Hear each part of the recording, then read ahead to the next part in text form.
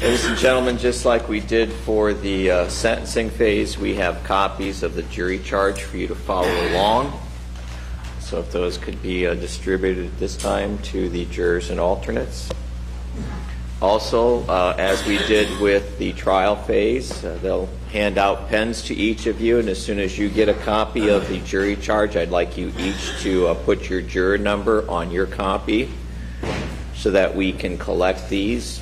As before, these copies of the charges are not to leave the jury room once you're back there to begin your deliberations. Alternates who receive a copy of these will be required to leave your copies in the courtroom once the 12 jurors are excused for deliberation. You can't take them with you.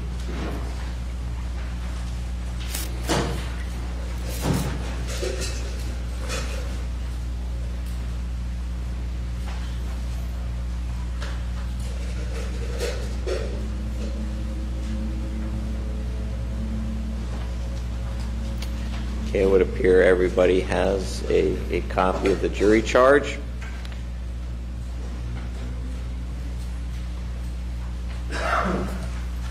So members of the jury, you have heard the evidence and the arguments of counsel, and it's now my duty to instruct you on the law that is applicable to this proceeding. The court and the jury have separate, distinct functions. It is your function to decide the disputed facts or disputed questions of fact, and to determine what sentence shall be imposed upon Shawn M. Grate, and it's my function to provide you appropriate instructions on the law.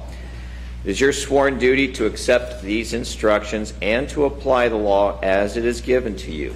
You are not permitted to change the law, nor to apply your own idea as to what you think the law should be. During your deliberations, you will decide whether Shawn M. Grate shall be sentenced to A, life imprisonment without parole eligibility for 25 full years, or life without parole eligibility for 30 full years, or life imprisonment without the possibility of parole or death. In order for you to decide that the sentence of death shall be imposed upon Shawn M. Grate, the state of Ohio must prove beyond a reasonable doubt that the aggravating circumstances of which the defendant was found guilty are sufficient to outweigh the factors in mitigation of imposing the death sentence. The defendant does not have any burden of proof. Reasonable doubt is present when, after you've carefully considered and compared all the evidence, you cannot say you are firmly convinced that the aggravating circumstances of which the defendant was found guilty outweigh the mitigating factors. Reasonable doubt is a doubt based on reason and common sense. Reasonable doubt is not mere possible doubt, because everything relating to human affairs or depending on moral evidence is open to some possible or imaginary doubt. Proof beyond a reasonable doubt is proof of such character that an ordinary person would be willing to rely and act upon it in the most important of his or her own affairs. Shawn M. Grate has been convicted of more than one count of aggravated murder with aggravating circumstances. The penalty for each separate count must be determined separately. Only the aggravating circumstances related to a given count may be considered and weighed against the mitigating factors in determining the penalty for that count. Although you found Mr. Grate guilty of more than one count of aggravated murder as to Elizabeth Griffith and or Stacy Hicks, aka Stacy Stanley, respectively, you will only determine a penalty for counts 1 and 7. You shall not consider for any purpose the offenses or specifications contained in the other counts.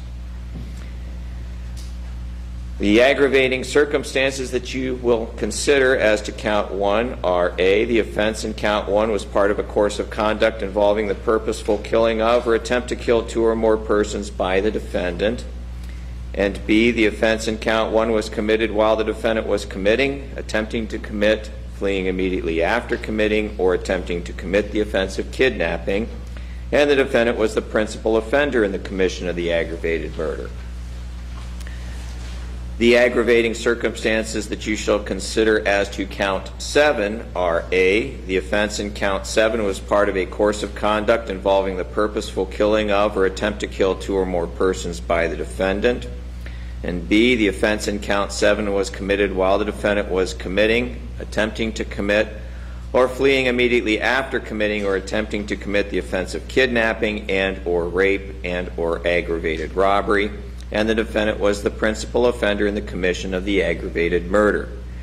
You shall not give this specification any additional weight simply because there are 3 predicate offenses listed. It is a single aggravated circumstance. The aggravated murder itself is not an aggravating circumstance. You may only consider the aggravated circumstances that were just described to you and which accompanied the stated aggravated murder. Mitigating factors are factors about an individual or an offense that weigh in favor of a decision that a life sentence rather than a death sentence is appropriate. Mitigating factors are factors that diminish the appropriateness of a death sentence. You must consider all of the mitigating factors presented to you. Mitigating factors include but are not limited to the nature and circumstances of the offense, the history, character, and background of the defendant, and whether the victim of the offense induced or facilitated the offense, or any other factors that weigh in favor of a sentence other than death. This means that you are not limited to the specific mitigating factors that have been described to you. You should consider any other mitigating factors that weigh in favor of a sentence other than death. Any one of these mitigating factors standing alone is sufficient to support a sentence of life imprisonment if the aggravating circumstances are not sufficient to outweigh that mitigating factor beyond a reasonable doubt. Also, the cumulative effect of the mitigating factors will support a sentence of life imprisonment if the aggravating circumstances are not sufficient to outweigh the mitigating factors beyond a reasonable doubt. It is not necessary that the members of the jury unanimously agree on the existence of a mitigating factor before that factor can be weighed by any juror against the aggravating circumstances.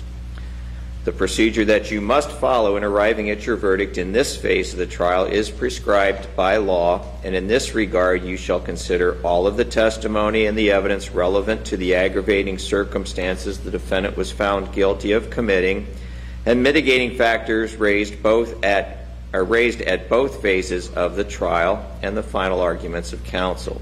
You shall then decide whether the State of Ohio proved beyond a reasonable doubt that the aggravating circumstances outweigh the mitigating factors present in this case. It is the quality of the evidence regarding aggravated circumstances and mitigating factors that must be given primary consideration by you.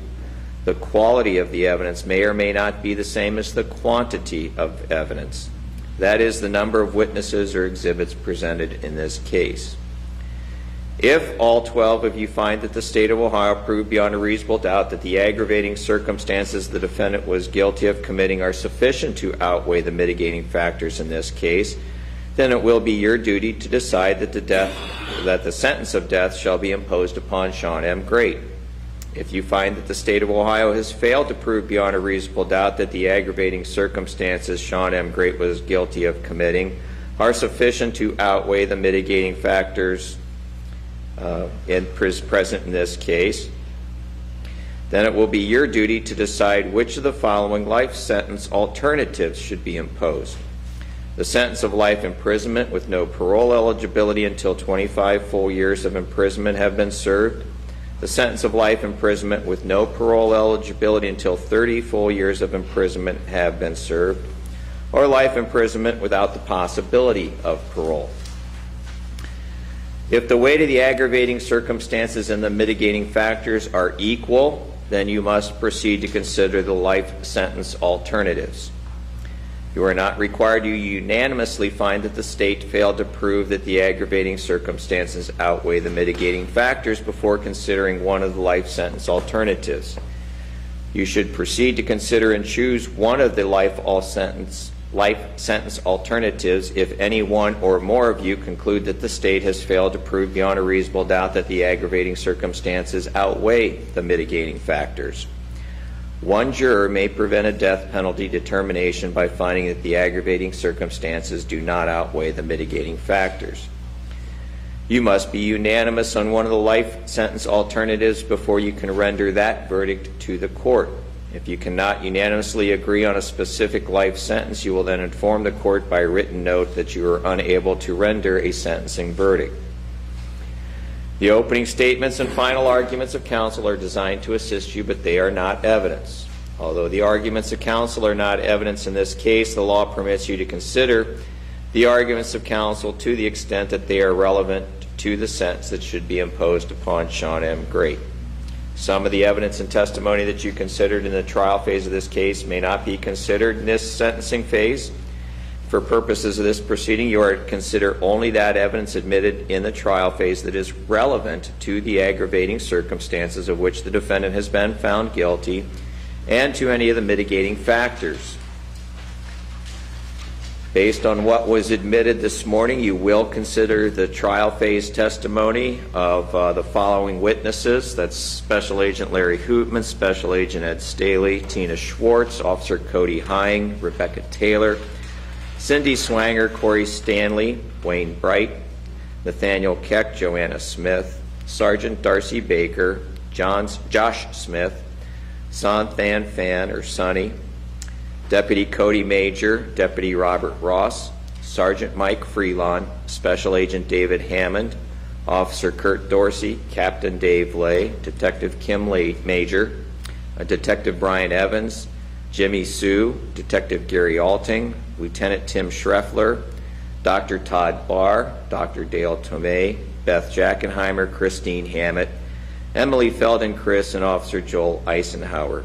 You are specifically instructed not to consider any of the trial phase testimony of Sarah Miller, Sergeant James Cox, Pam Miley, Officer Donovan Linder, Tom Molyneux, Officer Mark Boggs, Officer Mike Bittinger, Officer Matt Brown, Curtis Connor, Lieutenant Scott Smart, Lisa Riley, Chad Kaufman, Lori Svilik, Tamara Whalen, Chief David Marcelli, Officer Jeremy Jarvis, Officer Abraham Newman, Raymond Fuller, Deborah Steinauer, Sarah Fairchild, and Officer Lee Eggeman. You will also consider all evidence admitted during the sentencing phase. For purpose of the sentencing phase, only the following sentencing phase exhibits will be committed, and this list that you have is one table that runs from the left column through multiple pages, then continues on the right column to conclusion.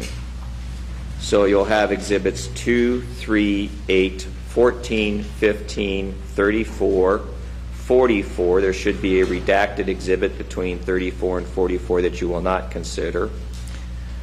Exhibit 46, 54, 55, 56, 57, 58, 59, 75, 76, 98, 103, 104, 108, 115, 116, 117, 118, 121, 125, 134, 142, 143, 144, 147, 148, 150, 151, 154, 155, 156, 157, 158, 159, 160, 163, 164, 165, 168, 169, 170, 172, 174, 209, 211, 259, 275, and 276. As well, you'll consider Exhibit 277, 278, 279, 280, 281, 282, 283, and 283B, 284, 285, 286, 287, 288, 289, 290, 291, 292, 294, 295, 296, 297, 298, 299, 300, 301, 302, 303, 304, 305, 308, 309, 310, 311, 323, 324, 326, 327, 329, 330, 331, 332, 334, 335, 359, 361, 362, 363, 364, 365, and 366. 373, 374, 382. There's an exhibit that's been redacted that you will not consider between 382 and 385, with 385 being the final exhibit. These exhibits, which you will consider, will be provided to you in the jury room. And of course, you are to consider the mitigating evidence that was permitted or presented by defense counsel, including the testimony of the witnesses that were called by the defendant. You must not speculate as to why the court sustained an objection to any question or what the answer to such question might have been. You're not to draw any inference or speculate on the truth of any suggestion included in a question that was not answered. And you're to disregard any statement or answer to a question that the court had previously instructed you to disregard. I think we had a few of those during the course of the trial today. You are the sole judges of the facts, the credibility of the witnesses, and the weight of the evidence. To weigh the evidence, you must consider the credibility of the witnesses, and you will apply the test of truthfulness which you apply in your daily lives. These tests include the appearance of each witness on the stand, his or her manner of testifying, the reasonableness of the testimony, the opportunity he or she had to see, hear, and know the things concerning which he or she testified, his or her accuracy of memory, frankness or lack of it, interest and bias, if any, together with all the facts and circumstances surrounding the testimony. Applying these tests, you will assign to the testimony of each witness such weight as you deem proper, and you're not required to believe the testimony of any witness simply because he or she was under oath. You may believe or disbelieve all or any part of the testimony of any witness. It is your province to determine what testimony is worthy of belief and what testimony is not worthy of belief. It is not necessary that the defendant, Shawn M. Grate, take the witness stand or make a statement. The defendant has a constitutional right not to testify or make a statement, and the fact that Mr. Grate did not testify or make a statement must not be considered for any purpose. Generally, a witness may not express an opinion. However, a person who follows a profession or special line of work may express his or her opinion because of his or her education, knowledge, and experience. Such testimony is admitted for whatever assistance it may provide. Questions have been asked in which an expert witness was permitted to assume that certain facts were true and to give an opinion based on such assumption. You must decide whether the assumed facts upon which the expert based his or her opinion are true. If any assumed fact was not established, you will determine its effect upon the opinion of the expert. As with other witnesses, upon you alone rests the duty of deciding what weight should be given to the testimony of any expert. In deciding its weight, you may take into consideration his or her skill, experience, knowledge, veracity, familiarity with the facts of this case, and the usual rules for testing credibility and deciding the weight to be given to testimony. When you consider the nature and circumstances of the offense, you may only consider them if they have any mitigating value. You may not consider the nature and circumstances of the crime as an aggravated circumstance. You must not be influenced by any consideration of sympathy or prejudice. It is your duty to carefully weigh the evidence, to decide all disputed questions of fact, to apply the instructions of the court to your findings, and to render your verdict accordingly. In fulfilling your duty, your efforts must be to arrive at a just verdict. Consider all the evidence and make your finding with intelligence and impartiality, and without bias, sympathy, or prejudice. If during the course of the trial the court said or did anything that you consider an indication of the court's view on the facts, you are instructed to disregard it. You will have 4 verdict forms in your possession for each count, so there will be a total of 8. Again, 4 verdict forms for each count. And I'll read these verdict forms, applicable separately to each count, in precisely the same order as my previous instructions were presented to you. You're not to make any inference from the order in which I read these forms to you. First, if you would look up here, because those verdict forms are listed in the printed instructions in your hand, but I want to show you the verdict forms. They are similar in format to what you had during the trial phase. The verdicts that I will be reading from you, or to you, from the jury charge are basically repeated here on each of the 4 verdict forms. In this case, you will get 4 separate verdict forms for each charge. So I have 4 for count 1, and I have 4 verdict forms for count 7. This is a little different than the trial phase because I'm not going to ask you to write in any type of finding on any one of these verdict forms. You're going to get 4 verdict forms for each charge. You will complete only one of the 4 verdict forms for each charge consistent with your findings, and then all 12 jurors will sign that verdict. There's no finding that has to be written in. Your findings will be reflected by the verdict form that you complete and return to the court, and that's how your finding will be determined. These verdict forms are captioned. Sentencing phase verdict form, these first 4 all say then count 1, the second 4 say count 7, but otherwise they're pretty much identical in format. And then each one identifies the verdict in the caption of the form of the sentence that it's attached with. So you'll have one for life with parole at 25 years, life with parole at 30 years, life without parole, and death. That's how they're captioned. And then if you want to follow along in the jury charge they've given you, basically those 4 verdict forms have the same text statements that you'll see here in paragraphs A, B, C, and D, starting on page 12 of the jury charge. So the first verdict form will read, "We, the jury being duly impaneled and sworn, do hereby find that the aggravating circumstances that the defendant was found guilty of committing do not outweigh the mitigating factors presented in this case by proof beyond a reasonable doubt. We therefore unanimously find that the sentence of life imprisonment without parole eligibility for 25 full years should be imposed upon Shawn M. Grate." The second verdict form would read, "We, the jury being duly impaneled and sworn, do hereby find that the aggravating circumstances that the defendant was found guilty of committing do not outweigh the mitigating factors presented in this case by proof beyond a reasonable doubt. We therefore unanimously find that the sentence of life imprisonment without parole eligibility for 30 full years should be imposed upon Shawn M. Grate."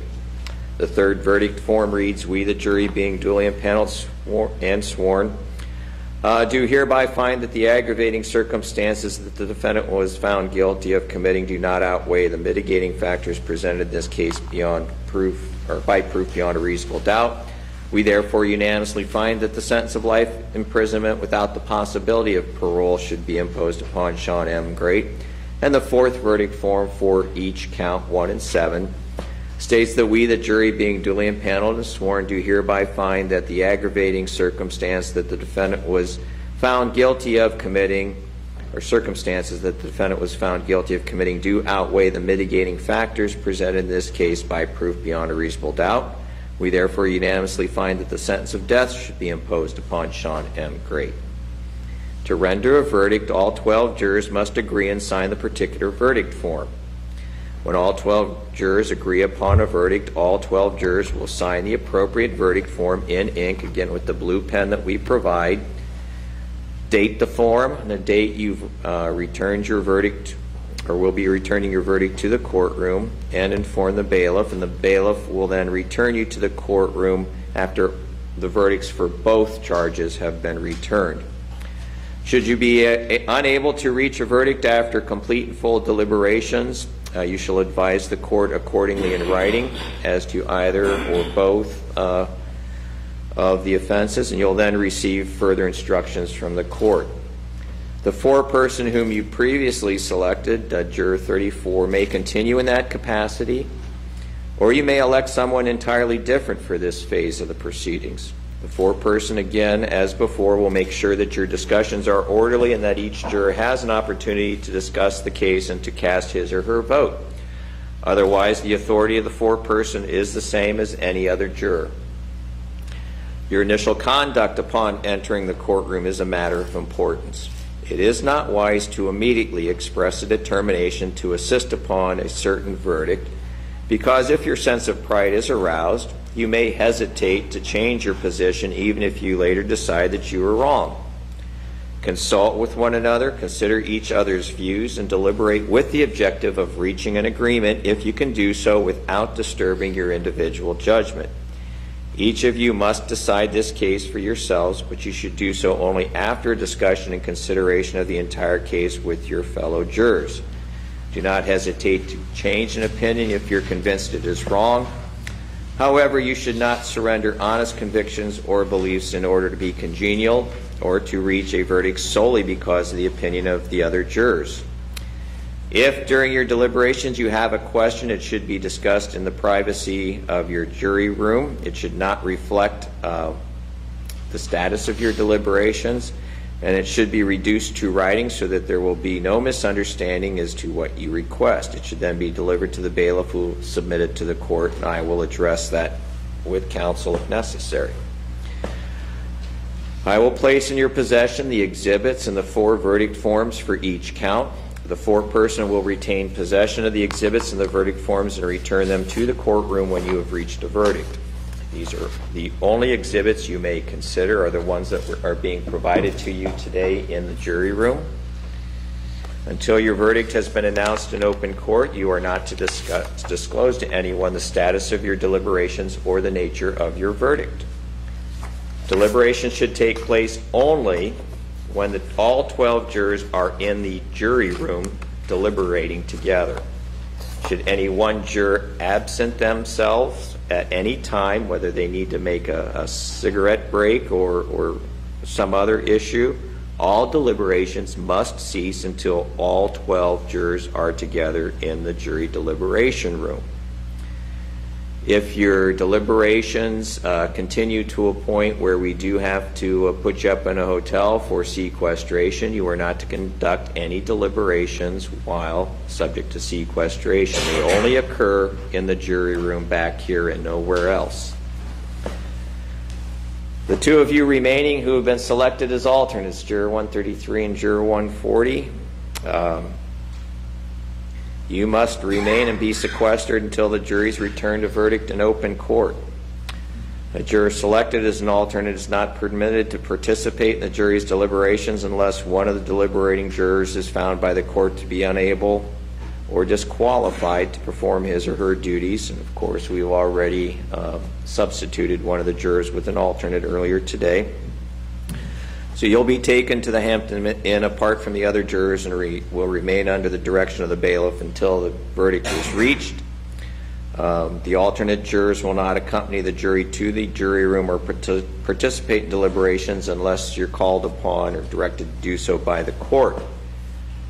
Because there's always that possibility that there could be a family emergency or that you would be required to come in and begin deliberations with the remaining jurors, the alternate jurors continue to be a part of the jury panel while the other jurors are deliberating until you're fully released from this case by the court. You shall therefore not discuss this case with anyone or each other or tell anyone how you would have voted until you're fully released from this case by the court. Likewise, you will still remain subject to the court's general admonitions, and you're not to read anything about this case, discuss with anybody, don't let anybody discuss with you, don't engage in any social media conversations or communications, don't go out on the internet, and all those things that you've been subject to for some time now.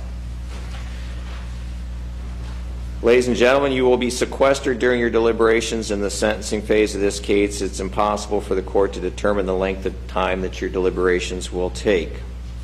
Take that time which you believe to be appropriate to thoroughly and carefully review all the evidence and other information provided to you.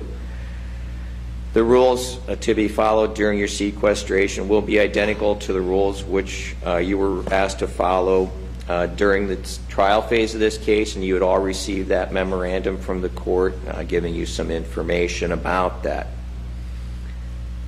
Anything further from the state or defense counsel before we... Not from the state, John. Thank you. Mr. Whitney? Not from the defense, Judge. Thank you, sir. Okay, thank you. It's now roughly 4:52 p.m. Ladies and gentlemen, I'm going to have the bailiff stick his head in the jury room in about an hour to an hour and a half to see what you want to do for dinner, since it'll be approaching, well, probably in about an hour, because that's going to be close to 6 o'clock in about an hour. So probably around 6 o'clock we'll just check and see if you want to make some dinner arrangements. The same will hold true for the alternates. While you're sequestered, they'll make sure you get some dinner arranged for you. And just so you know how long I expect you to go tonight, if needed, we have arranged transportation for the jurors at 8:30. So I would ask you to deliberate at least until 8:30 this evening. If you don't render verdicts by then, we'll ask you to conclude your deliberations for the evening and then come back tomorrow and continue. But 8:30 is kind of our bewitching hour at which we have transportation available, and after 8:30 we don't. So we need to kind of have you shut things down a little before 8:30 so we can get you where you need to be after that. Okay. This time the 12 jurors may retire to the jury room to begin their deliberations. The 2 alternates will be escorted by the bailiff to the sequestration location.